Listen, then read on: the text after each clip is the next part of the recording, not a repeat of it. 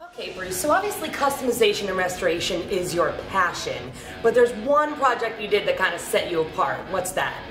Well, it'd have to be this Radical rod right here. It's a 1930 Model A. When we built this car, we wanted to keep the Model A look, but make it look really radical. And that's why we call it the Radical rod. Very nice. We'll start with the engine. Sure. It's a 528 Keith Black Hemi. It's got a 1471 blower and two 1050 Dominators sitting on top. Now this scoop we fabricated and made, which you'll never see another one. That's why it's so huge. All the linkage is inside. And if you look at the front, you'll see that there's no radiator here. I thought that with the polished motor, it looked cool if you could see through the grill and see all the polished chrome. The air for the radiator comes from the scoops sitting in the back. We hand-built those scoops with the chrome bezels. The car itself is about 13 inches lower and about 8 inches wider. Basically, every panel on this car was changed. We hand-formed the front fenders, the running boards, and made the rear fenders. So my favorite part of the Radical rod is the interior. So exactly how did you come up with this?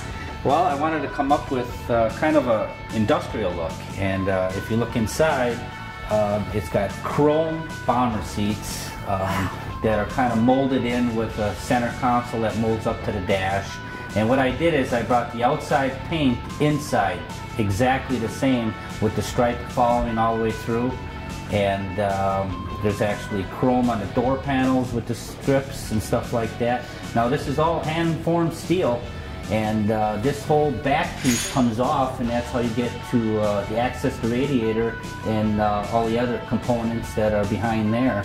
And these seats actually are on two pins that all you got to do is pull the two pins and they pull out, and all electronics are underneath. Wow.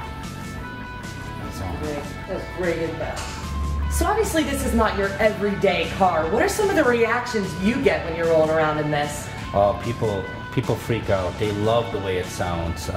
If I actually come into a show and they start following me till where I go, I'll rev it up a couple times and then shut it off. They'll start yahooing and clapping. They love it. There you go. You're a celebrity.